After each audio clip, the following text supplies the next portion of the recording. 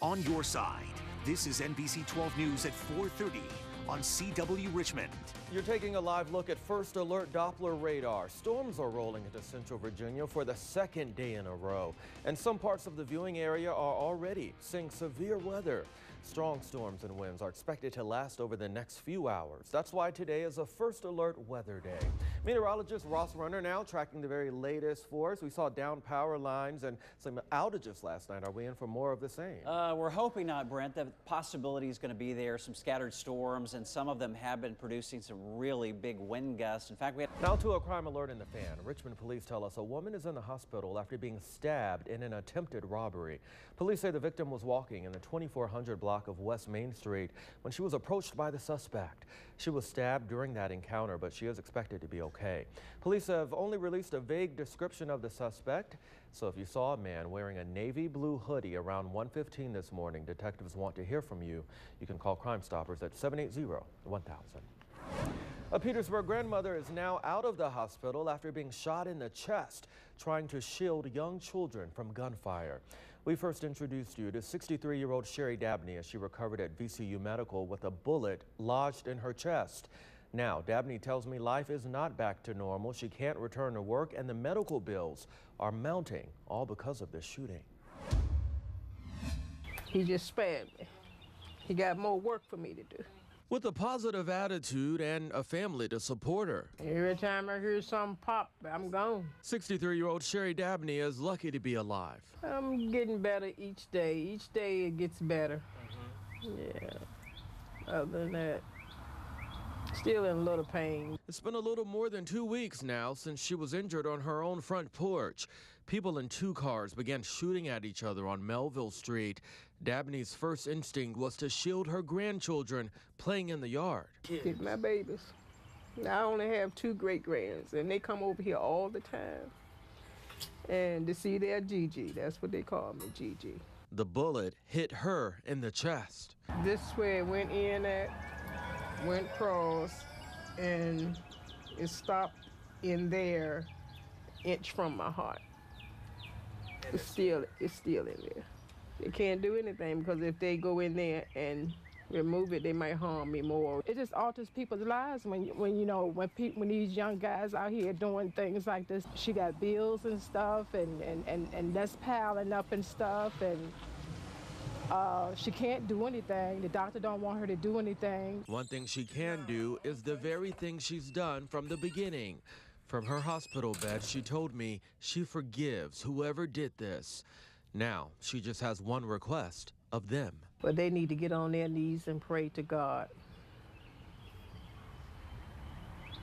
I get it. So he can forgive them because I have forgave them.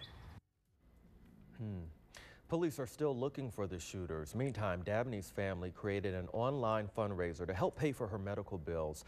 I've placed that info for you on our NBC 12 News app. Now to Washington, where President Trump has signed an executive order to keep families together at the U.S.-Mexico border. The separations were being caused by the administration's zero-tolerance policy, which calls for prosecuting adults crossing the border illegally. As a result, thousands of children were taken from their parents and housed in shelters, and that sparked international outrage. Previously, the president blamed Democrats and said Congress would have to act in order to stop those separations. But today, he backed off of that assertion, saying he can and will take action. The dilemma is...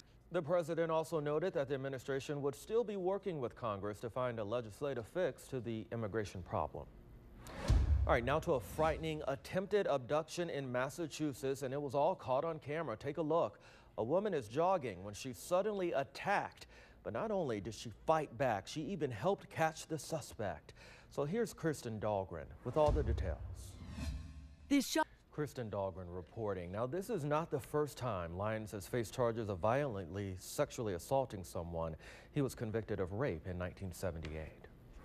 New developments in a case we've been following for 3 years now. The Department of Alcoholic Beverage Control has reached a settlement with former UVA student Martise Johnson. Johnson sued state officials after his violent arrest outside of a Charlottesville bar back in 2015. A jury trial was initially set for October, but both sides agreed to settle. And under the terms of that agreement, details of that settlement cannot be released.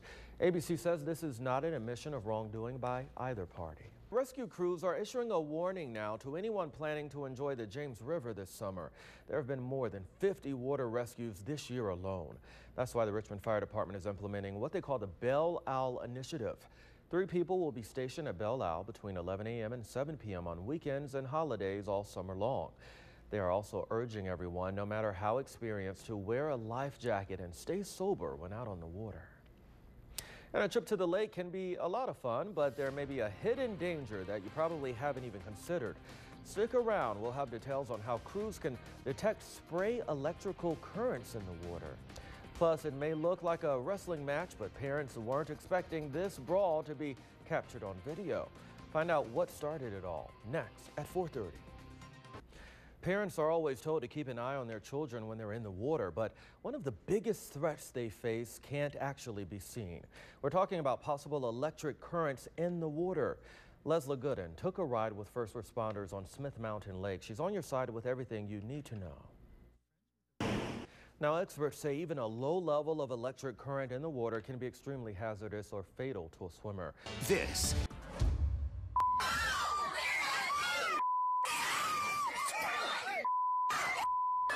Take a look at that. It's like a scene out of WWE Royal Rumble. Nearly a dozen parents brawling at a Tennessee softball tournament.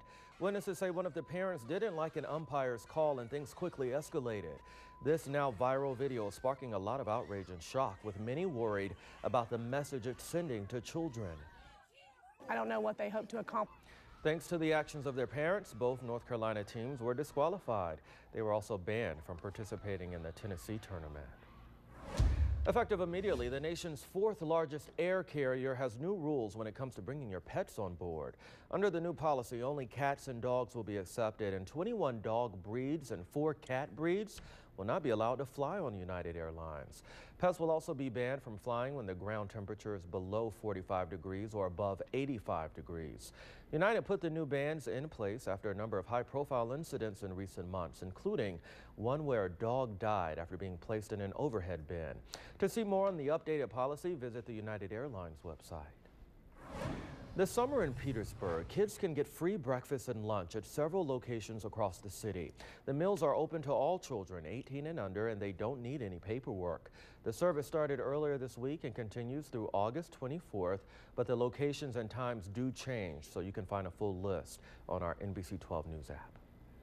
An urgent reminder now, experts urge do not leave your pets outside during these hot summer months. If it's too hot for you, it's too hot for your pets.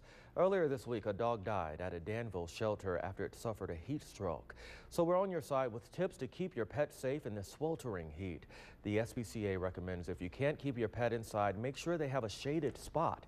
Keep cold water accessible at all times. Do not walk your dogs on hot pavement. They can burn their paw pads. And if you get your dog shaved, remember dogs can get sunburned too.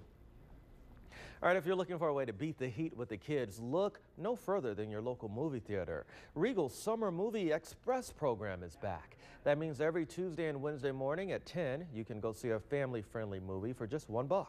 Some of the movies playing now include Curious George, Despicable Me, and the Lego Movie. The deal runs through August 15th. Well, no, that's not snow piling up in a Colorado neighborhood. It's piles of hail. Neighbors call it a river of hail, but it's not flowing like a river. All of the hail is clogging the sewer system there. It's 2 feet deep in some parts. And when one woman tried to drive through it, her car got stuck. Neighbors were there to help her out. To see our neighbor come out. Now, there's still so much hail there, the neighborhood kids came out to play on it like a snowbank. We'll go ahead and take a look at what's in prime time tonight on CW Richmond. You can watch Supergirl starting at 8 and then catch an all-new episode of The Originals at 9. And finally, no one has come forward to claim this 29-pound Himalayan cat. So now Chubbs is up for adoption. We first told you about the 10-year-old stray last week. He was found wandering the streets of California without a collar or microchip. He's an internet sensation, though. He's looking for a forever home now. Whoever takes Chubbs home will have special instructions from the vet, which includes a strict diet. All right, that's all the time we have at 4:30, but the news at 5 is just minutes away on NBC 12. Enjoy your evening.